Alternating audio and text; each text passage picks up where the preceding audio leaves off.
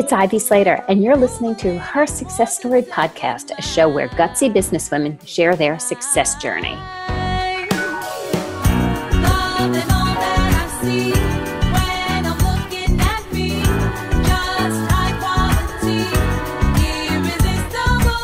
Thanks, Tara. Thank you for showing up today and interviewing me. I think it's going to be fun. And yes, it's going to be a little different. I'm sure we're both going to learn a few things. Absolutely. So let's take it back to the beginning and tell me how you even initially got into dance and how and why you decided to stick with it. Because a lot of people start as just a hobby, but this was a long time for you. So how I got into it is a little bit of a crazy story. I was a young girl. I was about turning 3 years old. I was still in my terrible twos. And my mom took me. My sister was in the dance class, and my mom took me because that's what moms did. You know, the younger sibling always gets carried along. And I was sitting in the back trying to keep a fidgety 2+ under 3-year-old busy, which is a challenge. And go back to, I've always been rather open about my age. I'm 57.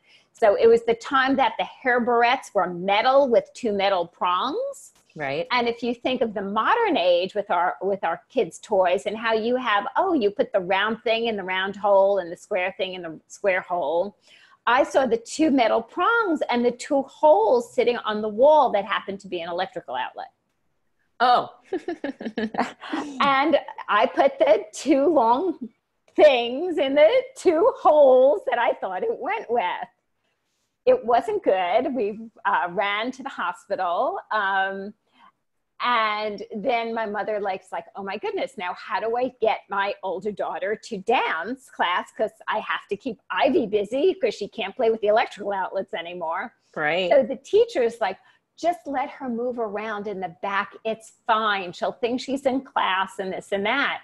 And that's when I started dancing so young, just in the back of my sister's dance class. Wow. Well, that's awesome. So it's a little crazy. It's a little crazy. Ivy crazy. But it worked out. So when did it become something you realized that you actually enjoyed and wanted to do? You're right. A lot of people in growing up, we try so many different things. And I'm not going to say I was any different. I did try a lot of things, and a lot of things I was like, I went out for basketball. I was like, this is stupid, running up and down a court, trying to dribble a ball. Broke a finger. I said, I'm out. I loved to roller skate and ride bikes. I loved football. I'm still a huge football fan. I went to all the Jet games with my dad. But nothing ever, I can't draw, I can't sing. I kept trying things and I kept ignoring it because I would stand in the kitchen. My mother would tell me to set the table and I would do brush stuff while setting the table. She was like, okay, it's clear the table. Okay, so let's do tendus, it's just what my body always did. Every time I was learning something new, it wasn't like, go practice, you need to practice this. It was just like, okay, so if I'm watching television, I'll do it. Can I stand up and do my homework and still move? Right. So it wasn't anything I consciously said, oh my God, I love and I want to continue this. It was just something like my body took to. Right. And it was anything I was doing. If I was brushing my teeth, if I was taking a shower, if I was setting the table, I was doing something dance-like. Right. Some exercise, something we did at the ballet bar, some beginner practice thing, whatever it was, whenever it was. Just a natural ability and love that you had from a young age for that. So when did it become serious where you were doing this, I assume more than once a week, dancers have a lot of classes. When did it become, this is something I think I want to do long term? Honestly, I could count it when I was 14. Things changed for me. I had gone to summer camp with the other kids and, I went from camp to camp because I never found my tribe. I never found my people. I was the girl that was picked on. I was the girl that didn't fit in. And it was like, okay, what are we doing with this kid? Like, what's up next summer? And I said, I want to go to dance camp. And my parents were like, okay. And then they saw the prices compared to the local little camp. Yeah. And they're like, whoa. And they said, well, you can't do that all summer. It's too expensive. So I did it for part of the summer, and I was never so happy in my entire life. And we did ballet, 5-6 days a week. We did jazz classes. We did this. I mean, it was, you put on a leotard in the morning and you didn't take it off until the end of the day. If we went into town, we had our leotards on and we had our shorts over it. At night, we would go to Jacob's Pillow or Tanglewood. It was all about the arts. And when I came home from that, what I was used to do was take 2 classes a week, and that was great. And it just didn't work anymore. I said, I craved more. I was like, Mom, how do we do this? Where else can I go? I need to learn this. I want to learn that. That was the game changer. And it was the game changer because it also had my people. I made friends who we got each other. We understood each other. That was the time that you either called each other on the phone or you wrote letters to each other. And we got it. Everybody was a little different. Nobody wanted to be alike there. We admired our differences, and somebody was a dancer and a flutist, and somebody was this. And it was just, I was accepted for who I was, and I found my people, and all I wanted to do, I was like, oh my God, this is where I fit. Right. So along with meeting all of those people, I assume you had some teachers and some instructors that were a big part of your journey and why you wanted to stick with dance. Teachers, I've always said mentorship is huge in everything we do. And our teachers, when they're young, whether it be our coaches, our teachers, their art teachers, their sports coaches, those people who make those first impressions are massive. I was so damn lucky. I danced at one studio that what I would put in my world was an older woman. I probably met her and she was in her 40s or 50s. Okay.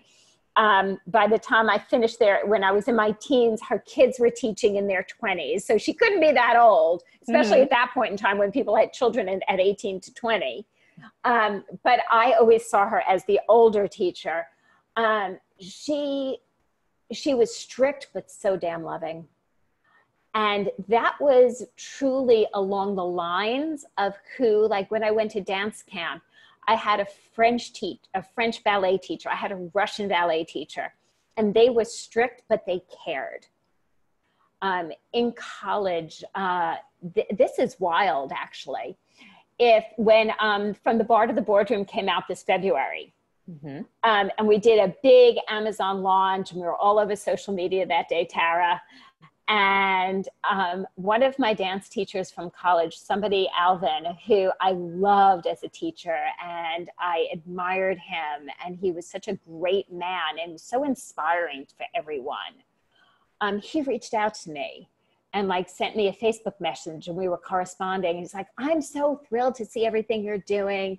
And I'm like, thinking about the book and his impact of who I am today. It was him, and there was Mrs. Sturkin, and there was such leaders in my life. They were strict, yet they cared, and they truly, truly adored us. Right. So in moving into, now you've graduated high school, you're going to college. What was the decision? Was it always, I'm going to major in dance, or was there a thought of, I want to major in something else? How did you come to that decision that this might be your career? So I didn't see anything else for myself. My parents, on the other hand, were those fabulous, loving parents that said, you can get a degree in dance if you get a degree in something that pays the bill. So both my parents were had a very, very strong business background. business owners, entrepreneurs, successful people in their own right, in various different ways. And they're like, absolutely, we will endorse you getting a degree in dance as long as you get a degree in something that pays the bill. And it was a struggle, especially at this time in, looking in the late 70s, I started college in 1980, to find a program that wasn't either a conservatory or like a true dance program that you could actually get a degree in something that pays the bills, versus, you could take dance as a hobby or a secondary, a minor, but you can't take it as a major and you get a degree in something, so my other degree is in communication. So I never knew what the hell I was going to do with dance, but I knew I couldn't stop. Right. So in looking back, and obviously you graduate college, you get into the printing business of all things. Are you still dancing at this time? When I graduated, so interestingly enough, when I graduated, I had a couple of jobs before the printing world. Okay. And when I was 23, I got a job I got my first job out of college. That didn't work out so well. I was fired. And that led to my second job. You have to be fired once. It's just, it's a way to build you. Mm-hmm. Simple as that. So I was lucky I got it done early, and I was able to grow past that. In my second job, there were so many things once I truly committed to dance that I didn't do growing up. So like dancers didn't go on the high school ski trip. Right. It was a really bad idea. We didn't do that. We didn't do things that you could really get hurt in, other than hurting yourself through dance. That's okay. So I had skied a couple of times and I loved it. But it wasn't something I ever really could do regularly. So I had gotten married, and my girlfriends, my husband, a few of us went on this ski trip out west. And I was fine until I came around a tree and a little young man came out of nowhere behind the tree and took me out and took my knee out. Mm. And at 23, I had knee surgery, and the surgeon told me, you will never dance again at that point. And that was taking my, as much of I was dancing a little bit, nights, weekends, classes, just doing my thing. But to learn that, quote unquote, you'll never do it again was truly pulling, my lifeline away. Right. And at that time, did you panic and think, oh, thank goodness that I have a degree in something else? Or were you thinking, no, I'm going to find a way, I'm going to dance? I truly was crying hysterically, inconsolably. We were young. I was married. My husband had no idea what to do with me. And it took me a long time to come to terms with it. It took me a long time to say, you know what? Dance was one form of creativity. That doesn't mean all your creative outlets are taken away. Right. And that took me years and years and years to come to the other side of. And probably until Slater Success was truly birthed, did I see the meshing of my creative soul and my business soul. And that's exactly what this series is about. And this is a great transition into this part of the interview. So you've spent your life dancing. You have all these lessons that you've learned. What are some of the main ones that you were able to then use in your business career? There was so many. And you know what? It was funny because at the time I didn't realize it. Right. When people, you would go for the job and they would say, and I remember this when I was starting to work before printing, I worked for a corporate event catering company. Okay. And they're like, okay, so, we're in the office from about, 9 to 5-ish, depending upon the party's schedule. And then the parties are, nights, weekends, this and that. And I was just like, okay, great. Mm-hmm. And it wasn't like, there was no, well, if I'm working a night, do I get a day off? It wasn't like, if I'm working a weekend, what comp time do I have? It was just like, okay, sure. Because in dance, in college for me, I went to class all day. You had rehearsals at night. Might have had a rehearsal on Saturday. You then had work to do for school, because I did do 2 degrees in 4 years. Right. So it was just what I knew. It was, and I think the same way I transitioned into the printing world and starting a family that way. Right. So commitment was always something very dear to you. You were used to, deadlines and being here and doing this. That was just normal for you. So it was easy to work hard in now another way. Yeah. You learned this is what needs to get the job done, right? This is what you need to do to get the show up. Mm-hmm. Great. This is how we show up and do it. And you mentioned earlier about the teachers being mentors to you. And obviously a big part of your business today has to do with relationships and mentoring. So is that something that you feel stemmed from the dance world for you? Yeah. You know what? Absolutely. When I think back so here's a crazy story, and something probably I didn't plan on sharing in this podcast. Tara, you know me so well to prom sometimes. Yeah. So I mentioned this dance teacher I had growing up, and then how her children started teaching when they were in their 20s, etc. So I did have one paid job as a dancer. I worked in summer stock, and I was 18 years old, and I auditioned for it, and I ended up getting the position. And somehow or another, I don't know how, they put an 18-year-old as dance captain of a leader of 22, 24, and 25-year-olds, okay, Wow. who were in the business world of dance in New York City. And I was like, I don't know why or how, but they did. I made $50 a week. And how did I get the opportunity to audition? One of my teacher's kids, her son, knew the director, said, and I, was coming back from my first freshman year in college, and I reached out to my dance teacher. I was like, hey, what classes you got going this summer? Got to keep in shape. I'm not quite sure what I'm going to be working during the day to make money, but, what can I teach? What can I do? Right? What do you got going? And that was my reach out. And there was no emails. It was a phone call or a letter. Mm-hmm. And the next thing I know is I get, I hear from her son saying, okay, I have an opportunity for you this summer. I know of an opportunity.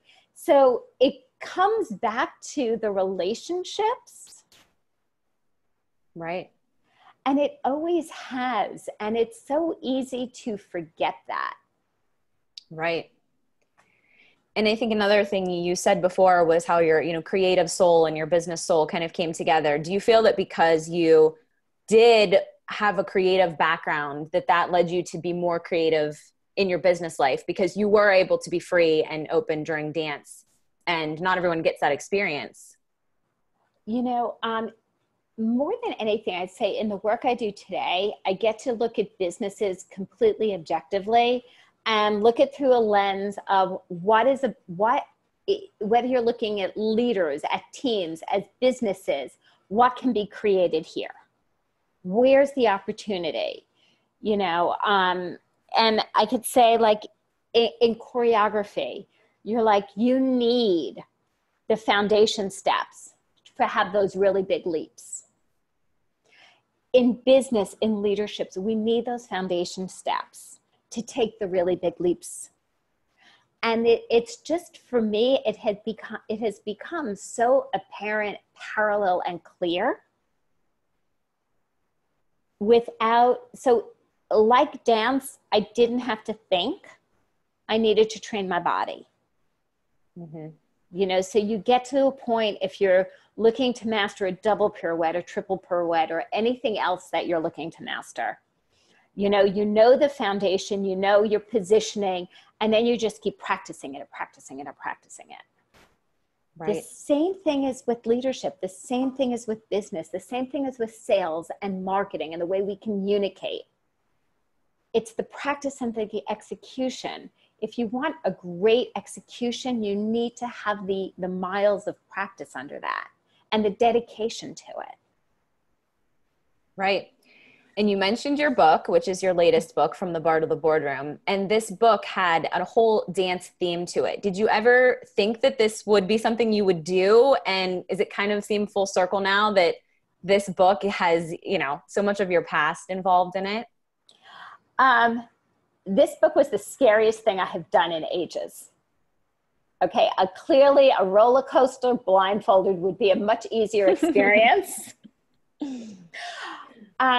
You know, I was doing a couple of years, about a year and a half ago, I was doing an enormous amount of inner work. This was after my youngest had graduated from college. And I was like, you know, I'm always about the purpose and the why and this and that. And I came to this place of who am I and where do I go next? And why am I going there? You know, 2 kids through college, not, you know, thankfully jobs, you know, careers. They also had their own apartments, you know. So who am I and what do I do next? And I slowed down for the first time in a long time. And that's what led to the speeding up. So in that slowing down, in that introspection, I started looking at the impact of my work and the impact of the things we do and why I do it and what's important. And I said, oh my God, this is the biggest creative outlet for me. It is so fulfilling. And in that, I started slowing down. I started taking some tap classes again against the doctor. What the doctor doesn't need to know, the doctor doesn't need to know. So I started dancing at very simple level. So I know I can't go to a, you know, advanced class. I know I have to stay within certain boundaries not to hurt myself. And in doing that, I just let myself go. And I started seeing so clearly the parallels of growing a business and growing a dance. You know, the foundation steps, you know, we do a plie every day. If it's in ballet, you do a plie with your legs out. If you're a modern, you do a you know, what basically is a plie with your legs in parallel. If you're, you know, in a tap class, you're doing a warm up this way. It's all the same.